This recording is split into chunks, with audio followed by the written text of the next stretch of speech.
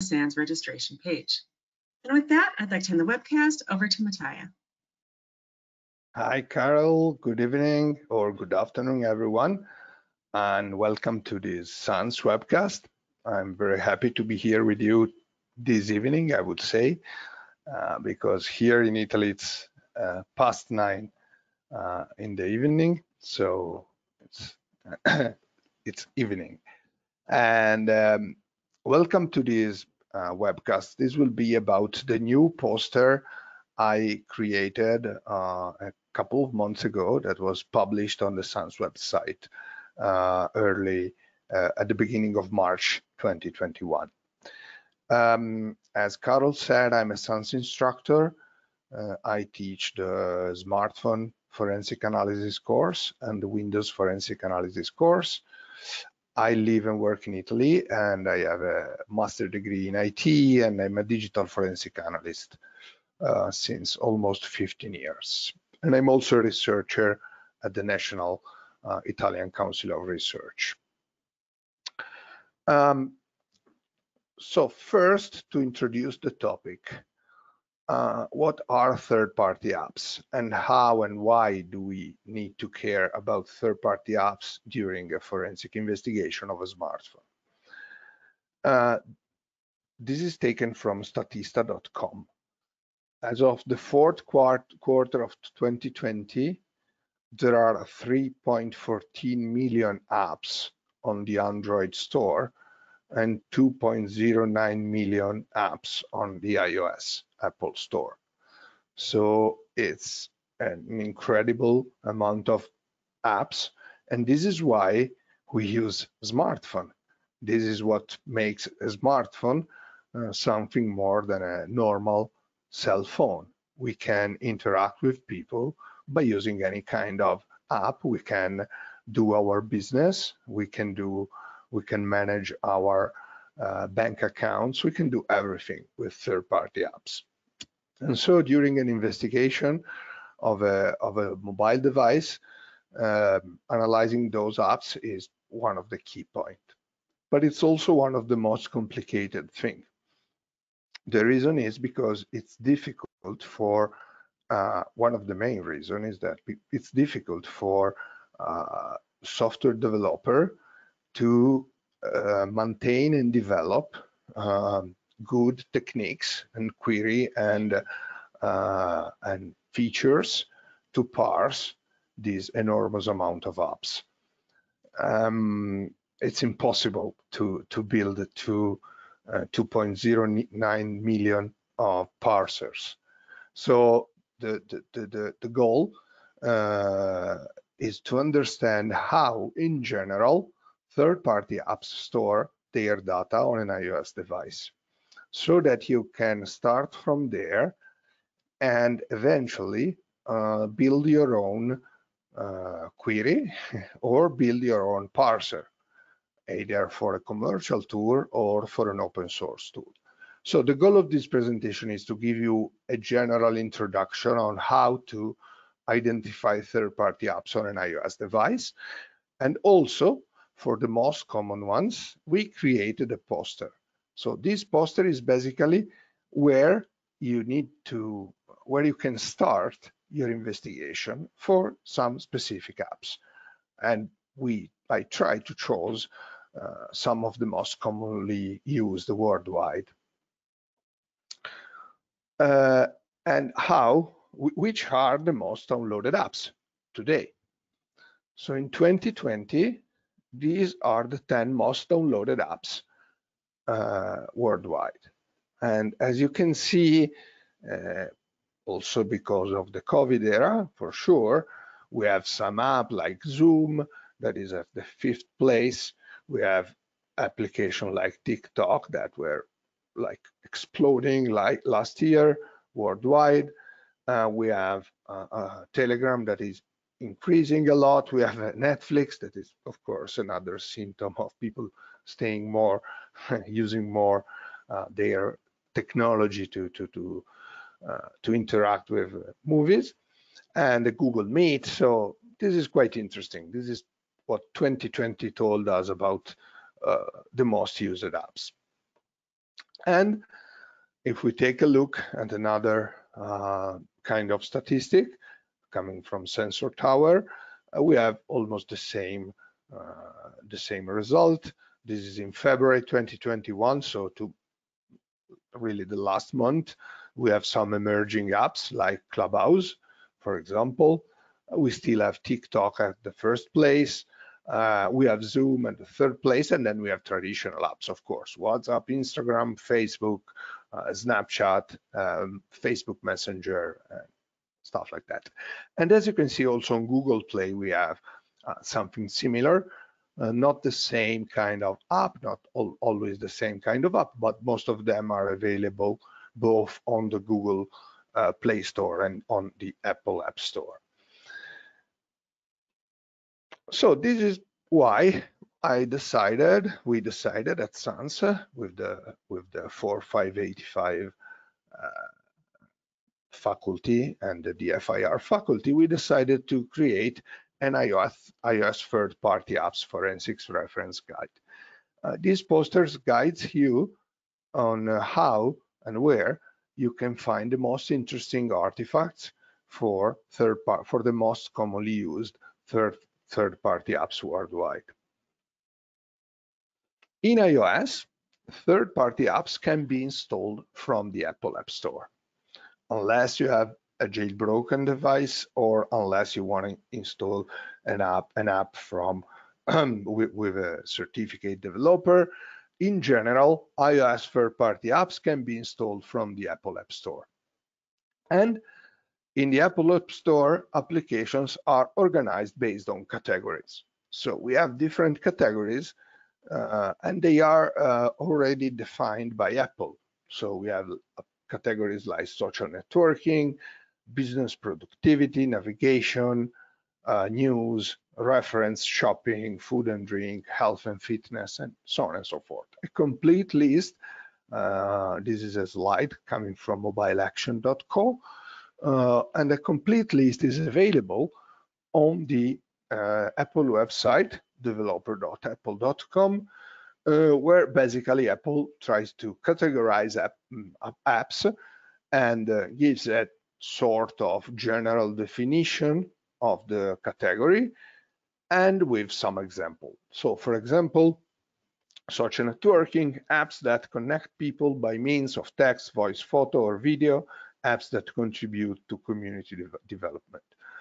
And so, for example, interpersonal connection, text messaging, voice messaging, video communication, photo and video sharing, dating, blogs, special interest communities, companion apps, and so on and so forth. So every specific category has its own definition. So the developer, when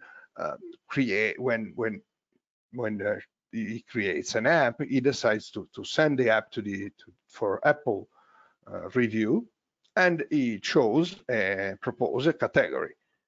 And on the Apple website or on your iPhone, when you try to download an app from the Apple App Store, you can see the name of the app and the category. So the category identifies, in general, the type of application. You can see some other interesting information. This is something that can be of interest also for a forensic investigation, especially the privacy policy link. This typically sends you to a page of the specific developer containing information about privacy, and so maybe you can find some idea on how on which kind of data is collected or managed by the app. And also you have information about the seller that could be also of interest, and the languages where the app is available, so in which app store the app is available. And also the price is interesting, if it's a free app or a paid app. Recently, Apple started introducing a new and some additional information on an application page about the privacy of the application. In this case, The developer indicated that the app's privacy practices may include handling of data as described below. So basically here you have which kind of data can be linked to you by the developer. So in this case, you have contacts, identifiers, location, purchases, financial info, contact info. So every single app has its own detailed app privacy information. So you can go on the Apple App Store and find detailed information for every and each app. What does it happen once you install an app on a phone? So first, an app bundle, so the application itself, is installed. So this is like the executable in the Windows environment. This is the bundle. This is where the code of the app, including all the resources, images, and everything. The app bundle is installed in a subfolder in this path, private var containers bundle. Okay, so here is where you find the app bundle. And app data is stored in a subfolder in private var mobile containers data application. So this is the application sandbox. This is where application data resides. This is where your data is stored.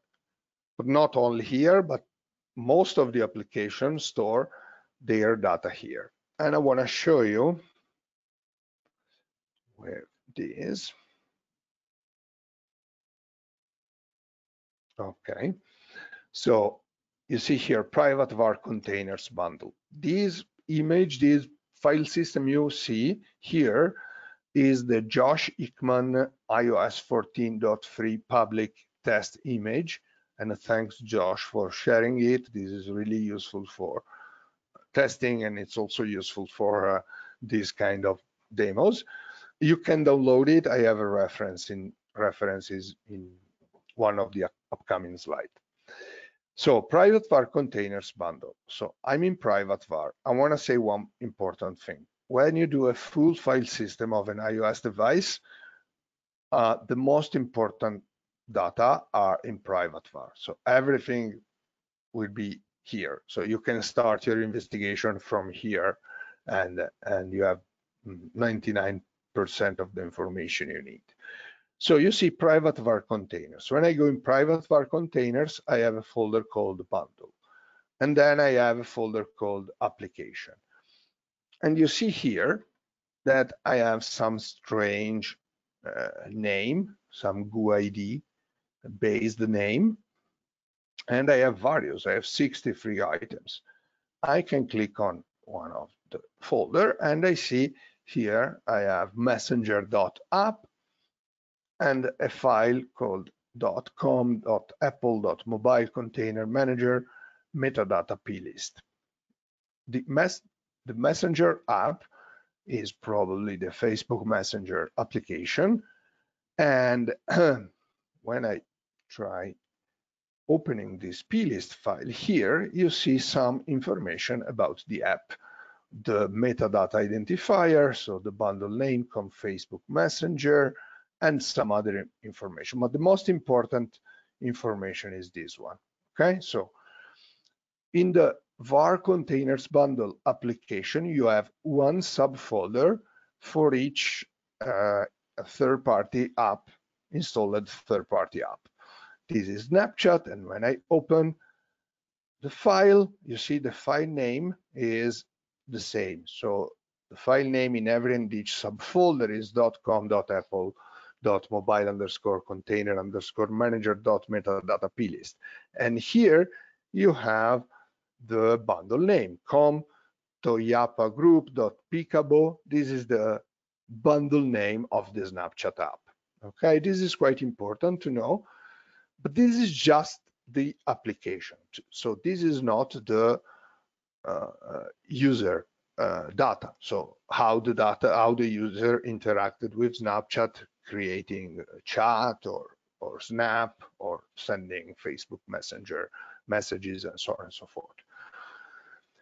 This is stored in another folder in private var mobile containers data application. Let's go here for 1 second. So we are here, private var mobile containers data application, and here you again you can see a list of subfolders with, again, let's say strange names. And when I open one of these subfolder, you see here that I have again a file called .com.apple.mobile_container_manager.metadata.plist. When I open it, here you have again a string name, and this string name is the package ID, metadata identifier. So every app has its own sandbox for storing application data in private var mobile containers data application and then a GUID. This is true not only for third-party apps, but also for some pre-installed apps or services. So not every single folder will contain data, or maybe they contains data only if you activate a specific, if you use a specific feature of iOS, let's say, for example, CarPlay or the HomeKit or whatever. So depending on how you interact, on the user, how the user interact with the phone, you can have some folders not containing any useful data. But the point here is that you have one folder containing the bundle and one folder containing the data.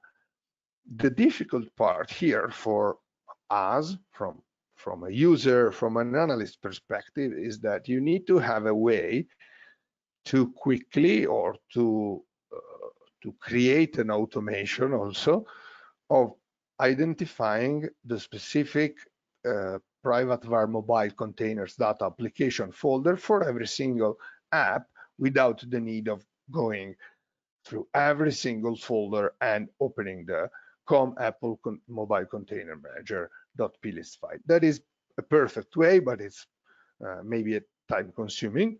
And also it creates an issue with another folder that is the shared folder, and I will introduce you in a couple of slides. But this is the main concept, to the first important concept from this presentation. You have a folder for the bundle and a folder for the application sandbox, application data.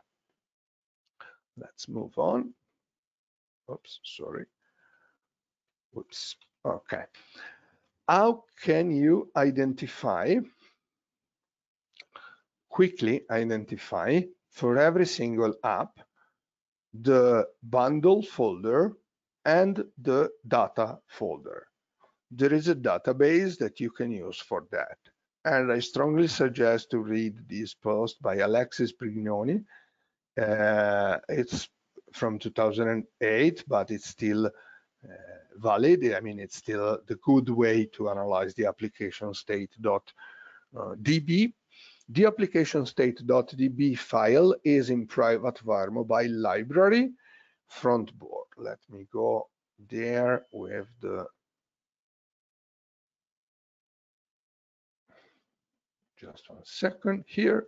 Okay, so we go to private var mobile first.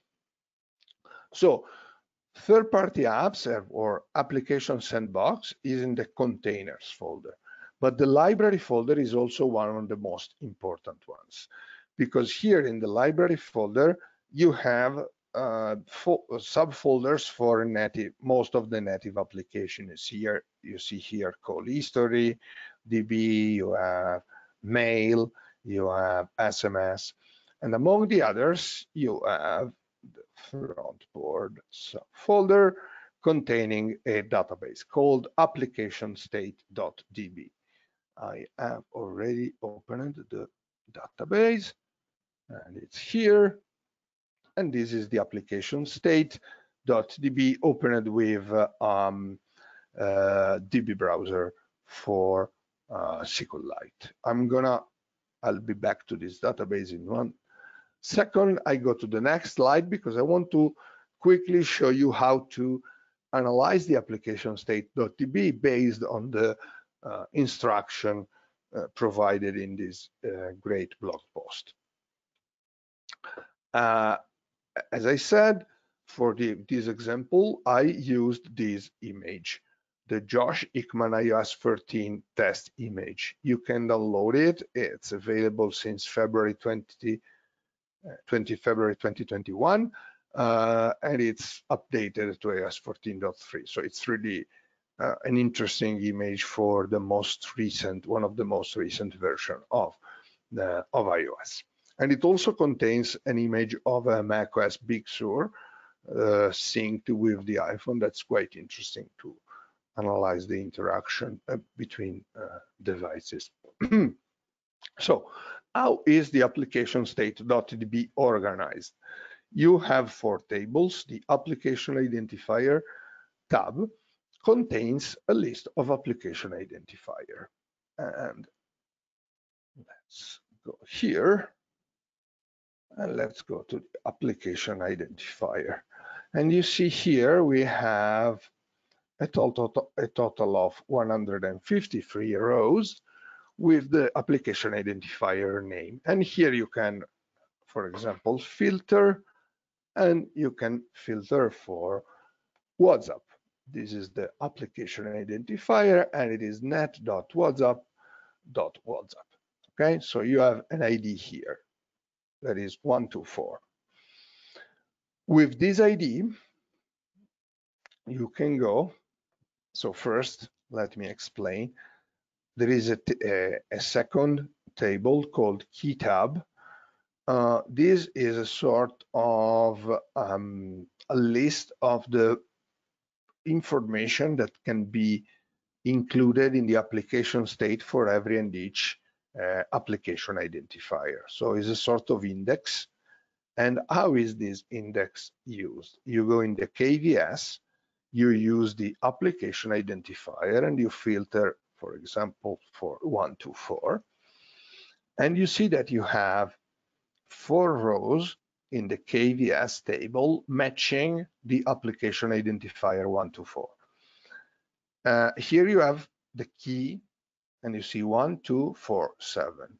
And if we go to the key tab, 1 means compatibility info, 2 means XB application snapshot manifest, and then you have 4 and 7.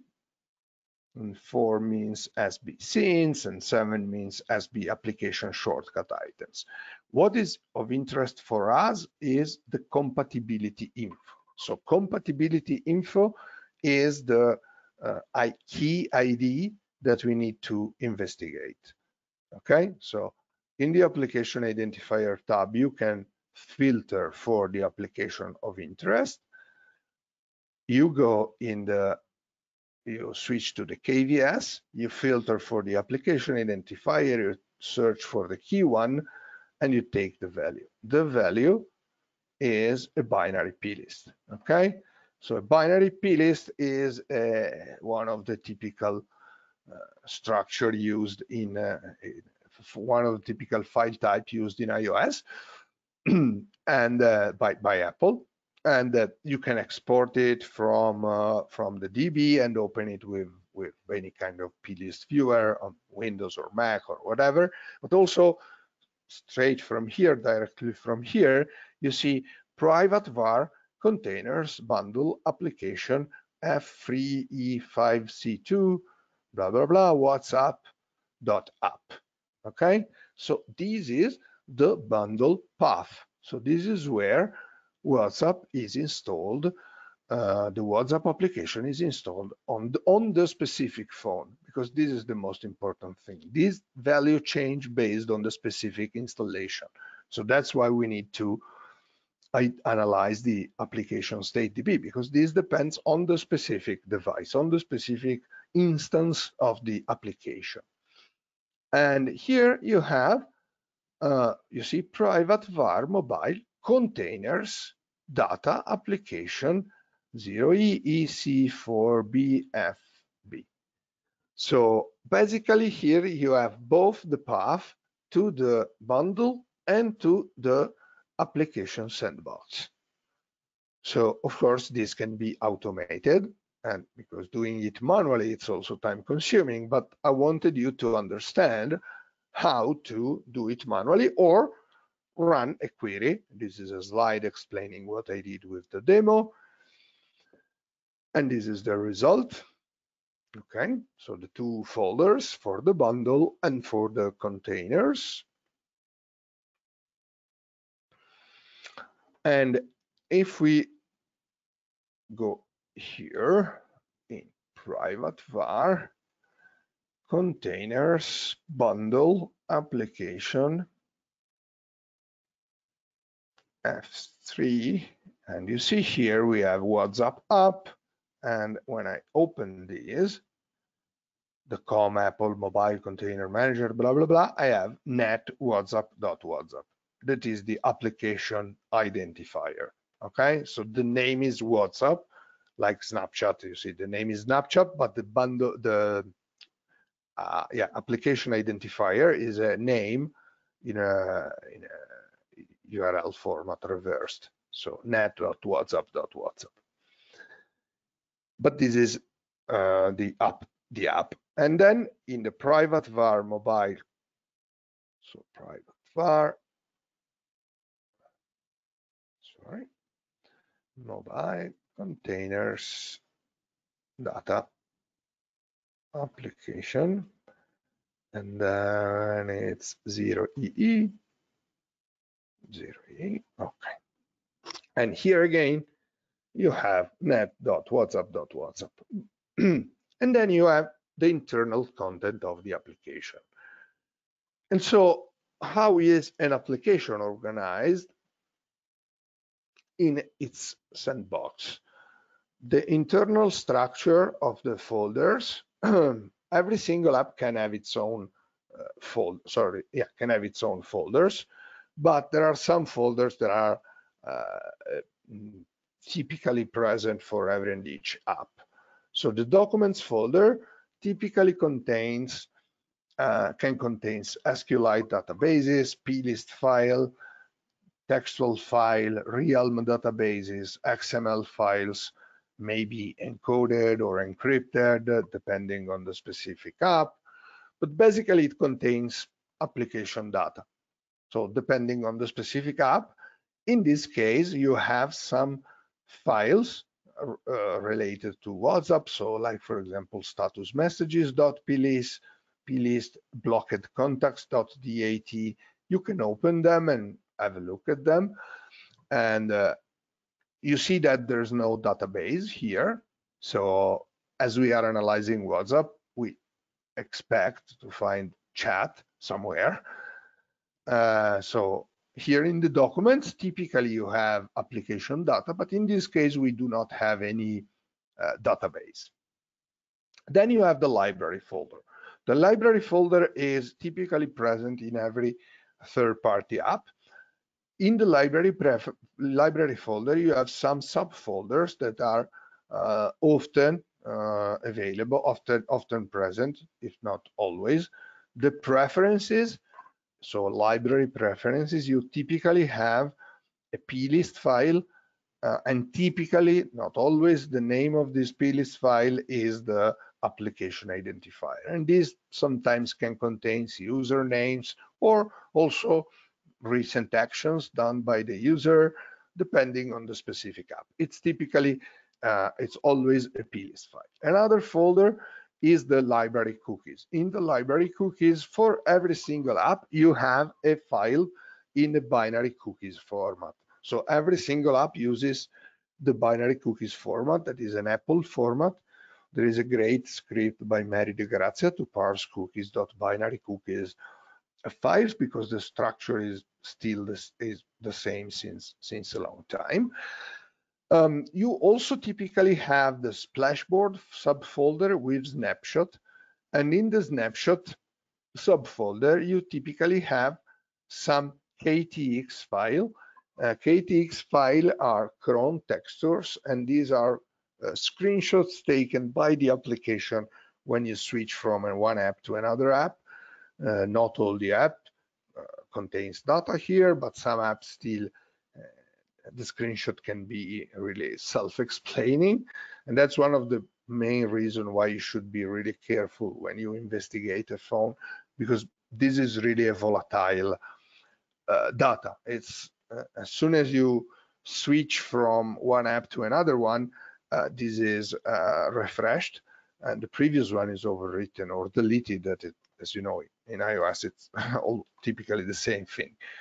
So be careful. This is one important point. And also, app can contain, a single app can decide to add subfolders. So for example, WhatsApp has a subfolder called logs.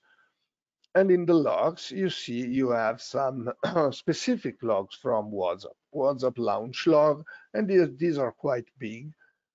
And I can tell you the truth, they can contain a lot of interesting information. Maybe they do not contain data, so maybe they do not contain messages, but you have, they can be really useful when you build a timeline. Of course, this kind of data is typically not parsed by most of the tool because it's complicated and maybe they change really frequently, and so that's another kind of problem.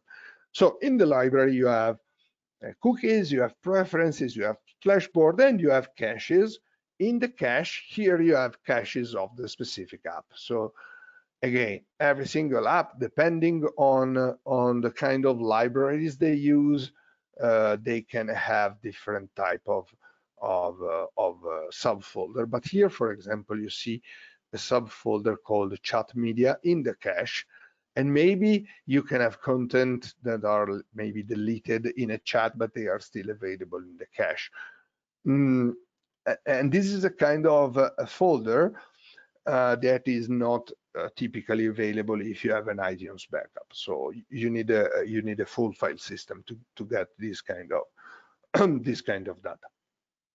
So documents library, and then you can have other subfolder in the store kit. This is always present. You have a file called receipt, and the receipt file, it's quite complicated, but I mean it's a receipt, but it contains a timestamp of when the app was installed and downloaded by the user from the Apple App Store. And so you see that there's no other subfolder. I'm browsing through all of them, but we haven't seen any database for WhatsApp. So the question is, where are chats stored in WhatsApp? Because we can see the chat on the phone, so they should be stored somewhere. And so the answer is they are not stored in the app sandbox, because every single app can use additional subfolders in another folder that is here in private var mobile containers shared app group. And again, here we have some subfolder with a strange name, with a GUID, and again, here you have a file .com.apple.mobile_container_manager.metadata.plist, and if we open it, we have again an application identifier. In this case, this is group.com.facebook.messenger. The problem, so here is that an app can also have group folders, shared folders, and they can decide to use this folder to store specific data. So we need to find a way to match the bundle installed in the containers, the application sandbox in private var mobile containers, and the private var mobile containers data, and the shared folder contained in private var mobile containers shared. So basically we need to find a way to put them or to put everything together. How can we do that? And to close this is a good query proposed in Alexis' blog post on how to parse the application state.db. So how to track down the iOS application shared folder. There are two good, great posts. One is by Scott Vance, and the other one is by Yogesh Khatri. And the second one mentions also the first. So I investigate this one. They are both referenced in the slides. And on the poster, of course. And as you can read, as you can see, this is taken from the post. Tracking down an iOS application data folder sandbox path is fairly easy. Simply needs to take a look at the application state that is located here. So this is well known. What I did what I did show you now. And locating the sandbox folder for its app groups and extension is not so straightforward. There is a good method suggested by Scott Vance that means analyzing the com apple mobile underscore container underscore manager.metadata.plist for under every and each UUID folder in these three subfolders. And this is how, and I suggest you to read the blog post, and this is how and why an application can use extensions and can use shared containers. But from our perspective, we are interested in understanding how data is organized. So we are interested in understanding where to look at if you want to get the data from a specific app. And the answer to this question is again a database that is called containers.sqlite. This database is in private var root library mobile container manager, and here you see containers.sqlite free. I have already opened it. Yes, here it is. So this database has 4 tables: child bundles, code signing data, code signing info, and then for SQLite sequence. The first table, you start with the child bundles. And again, we filter for the bundle name. And you see here net.whatsapp. And here you have the name of the various extensions and services and share used by WhatsApp. And you see here you have a parent ID 6 to 9. Okay, so you take the 6 to 9, you go in the code signing data, and you filter for 6 to 9. Again, here you have a binary large object.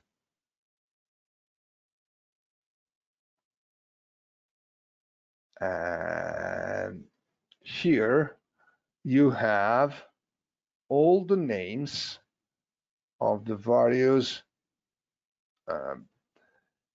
group subfolders related to the WhatsApp app. So given a bundle, here you have all the name of the various group subfolders related to that specific bundle. Oops, sorry, related to that specific bundle. So in this case, you have WhatsApp. You see group.net, the WhatsApp.whatsapp.whatsapp.shared, and also these 4 others. So all these com.apple.security application groups, all of these are related to the net WhatsApp application. Okay, so this is a quite important point. Sorry, I'm running out of voice. It's late. Great. So these are the groups. Now, we know that to find them, we need to analyze the containers.sqlite free database. Fortunately, And of course, sorry, if you open the COM Apple Mobile Container Manager metadata plist, you can find in the metadata identifier the specific value that is the value that you have in the containers free.SQLite. You can use iLeap to parse the applications metadata files, and you know, iLeap is a great tool by Alexis Brignoni to parse iOS logs, events, and plist. It is based on plugins, and this is a great thing because, as I was saying at the beginning, finding parsers for more than 2 million of apps, it's impossible. So maybe we have people finding a specific case in which they have to investigate a specific app, and maybe they want to share their experience by writing a module for this app or others. Also, it's great that it was recently integrated in Autopsy. This is an important point, I think, in the community. Having great tools, having great open source or free tools, it's great for validation and testing. And this is the result of parsing the application state. And here you see net.whatsapp, and we have the bundle path and the sandbox path. You can also use iOS APT by Yogesh Khatri, because Yogesh recently added the parsing, the resolving of the app group folders. So basically, iOS APT, if you run it against the iOS folder, so I untarred the image, and then I ran iOS APT on the folder, and I run all the parsers.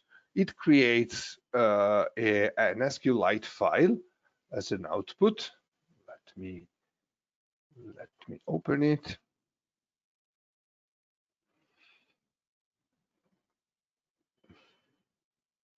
Okay. It creates a database at the end, and in the database you have various tables. One is the apps table, where you can filter for WhatsApp, and for the specific app you have the bundle identifier, the bundle path, again, the data path, so the application sandbox, the version, all the app groups, so all the groups folders related to the app, the extensions, the icon path, and various information, and this is in the apps. If you go in the app group info table, this one, yes, in the app group info, and again, we filter for WhatsApp, you see here that you have various app group subfolders with the UID and the path to the specific folder. And you see here group.net.whatsapp.whatsapp.shared. Let's take a look at this folder. So let me move again here, this one. So we need to go in private var mobile containers shared app group, and then you need to search for 694.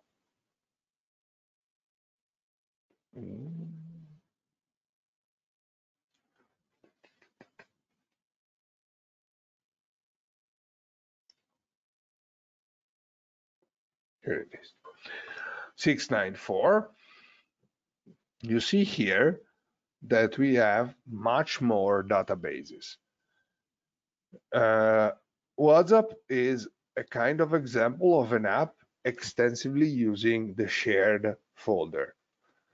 Not all the apps are like WhatsApp. Most of them, they store the data in their sandbox. Some of them, because they have various services and various extensions, so they need to store the data in a place that is readable and writable also by extensions. You see here that we have various SQLite database. The most important one in WhatsApp is the chat storage, where you have the messages table, where you have all the messages with all the details. And there are various parsers for that, and also various, of course, this is one of the most supported app by tools. But trust me, and this is the reason why I started creating this poster, this folder contains much more information than what is parsed by tools. And in fact, I decided to add also references to some specific papers or blog posts for some apps, because they are much more detailed than, of course, what tools can support. Let me close this section. So basically, the iOS APT tool can help you understanding the bundle path, the data path, but also all the shared up group subfolders. And so this is how the poster is organized. So let me first and finally introduce the poster. I still have a couple of minutes. You see here the iOS third-party apps reference guide. So for every single app, let's go to WhatsApp, because this is the app we are investigating in this example. For every single app, you have the Apple Store URL. This points you to the App Store page, where you can find all the details I did show you at the beginning of the presentation. And then you have the list of relevant files and folders in the application sandbox, and eventually in the shared app group subfolder. For every single file or path, you have the internal app path. So typically documents, library preferences, library logs, snapshots, and blah, blah, blah. Eventually the file name, if it is a single file name, and the file type. It's plist, txt, ktx, SQLite, JPEG, and so on and so forth. Be careful of one important point. Some files can be available in one version of WhatsApp and not in another, depending on the specific version installed on the phone. This was built trying to include some of the most interesting files we saw in various versions of the app. So maybe you will not find a specific file, and maybe you can find additional ones. So this is a starting point. It's a reference guide. It's a starting point. Of course, the most important files are listed: the chat storage, the contacts file. This is quite interesting. The location. This contains shared location by the user, and this is not really well parsed by tools. The chat search. It's an old file in WhatsApp. Tools started parsing it recently. And also you can see at the end, in the references section, you have links to papers or articles on the specific application. And this is quite interesting because you have detailed information on the app itself. And this is the same structure for every app. We have more than 60 apps on the poster. So as a wrap up, WhatsApp data folder, these are some relevant files, and this is what I did show you during the presentation. These are some of the interesting files in the documents folder, the library folder with caches, cookies, WebKit, Splashboard, preferences, the cache that is not typically available in a backup, but only in a full file system, and the WhatsApp shared folder with, again, SQLite. This is where most of the data is stored on a WhatsApp, in the WhatsApp application. And you see here various SQLite databases and JPG images, logs, media folder containing all the data, and so on and so forth. And this is some of the database: the chat search, V5, the beats.sqlite for WhatsApp Business, stickers. Some of them are predefined, but the user can have its own stickers, and messages media, where you have all the pictures that were exchanged by the user with its contacts.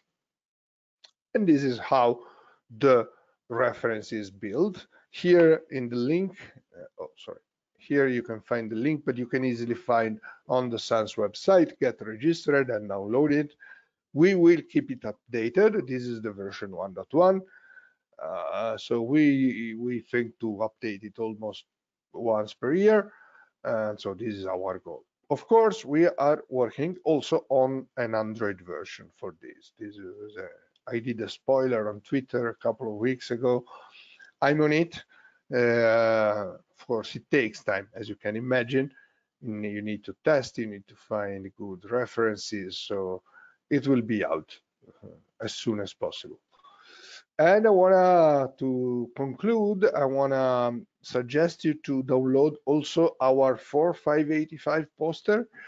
This is the general one, I can call it, but it's really important because this is about all the all the operating system, all the native features of your phone and all the native application, including information about the device, password and account information. And in the poster, you also have a column detailing you if the file is available in a BFU acquisition, in a backup, or in a sysdiagnose log.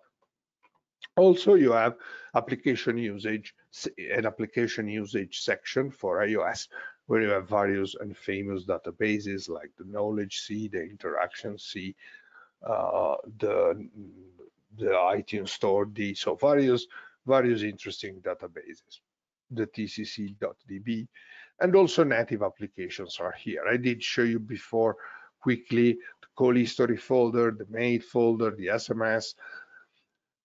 So iOS is complicated, but once you have understood how data is organized in general, it's simpler than you can think. I mean, it's just to understand how data is organized. Of course, Apple adds new features or with new version of iOS. So so maybe you have more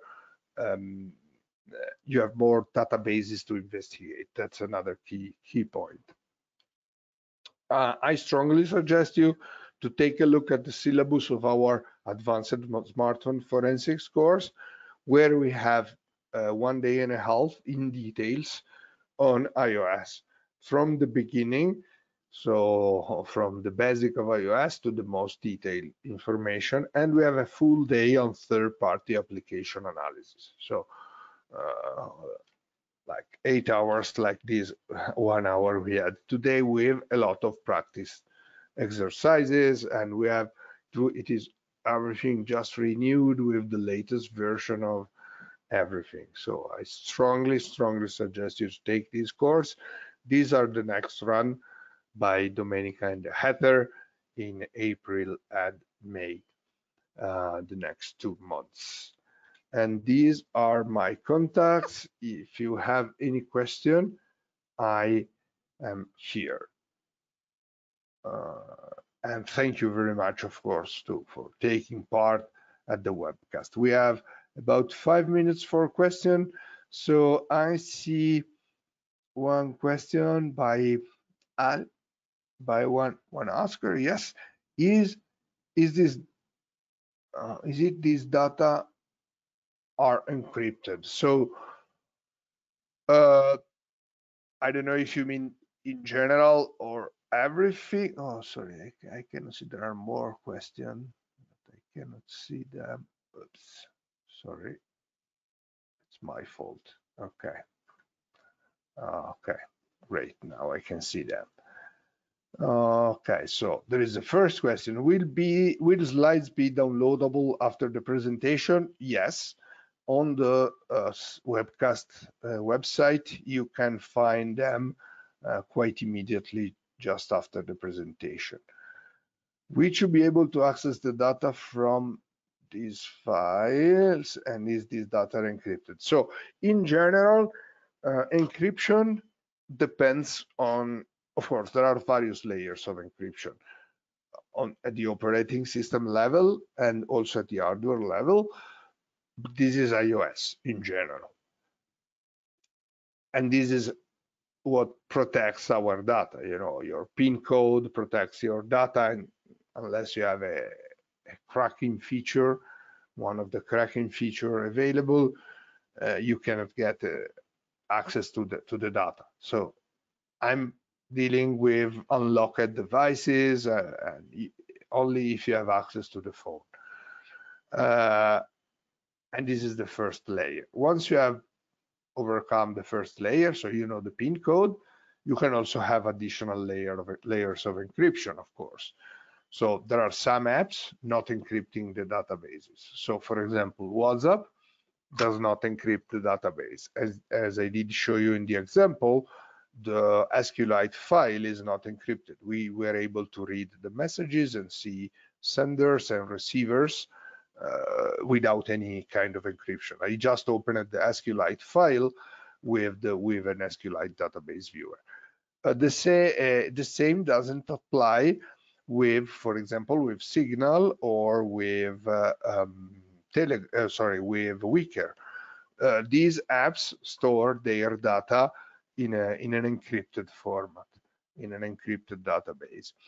The Signal database is encrypted with a key that is stored in the iOS keychain.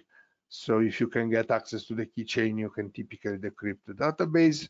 Some other apps, like for example Wicker, but not only Wicker, they can add additional layers of encryption by additionally protecting the database also with a password. So not only with something that is stored in the keychain, but also you need a password to decrypt it. There is a really recent and interesting paper on digital investigation on Wicker encryption that was out just like 5 days ago. So it's really recent. I started reading it. Really interesting. I strongly suggest you to read. So to answer your question, it depends on the app. So there's no fixed rule. The goal of the poster was to show the most interesting path and files. Some of them are encrypted, most of them are not encrypted. So most apps do not encrypt their data. They rely only on the operating system protection mechanisms. And with that, I think I don't see other questions. So I want to thank you very much for this hour. And if you have any question, feel free to send me an email or to contact me on Twitter or on LinkedIn. And I hope to see you soon virtually and maybe live at some event in the future in the SANS world. Take the 4585 course. That is really great if you want to learn about smartphone forensics. Thank you very much and good evening. All right, thank you so much, Mattia, for your great presentation, which helps bring this content to the SANS community. To our audience, we greatly appreciate you listening in. For a schedule of all upcoming and archived SANS webcasts, including this one, please visit sans.org/webcasts. Until next time, take care, and we hope to have you back again for the next SANS webcast.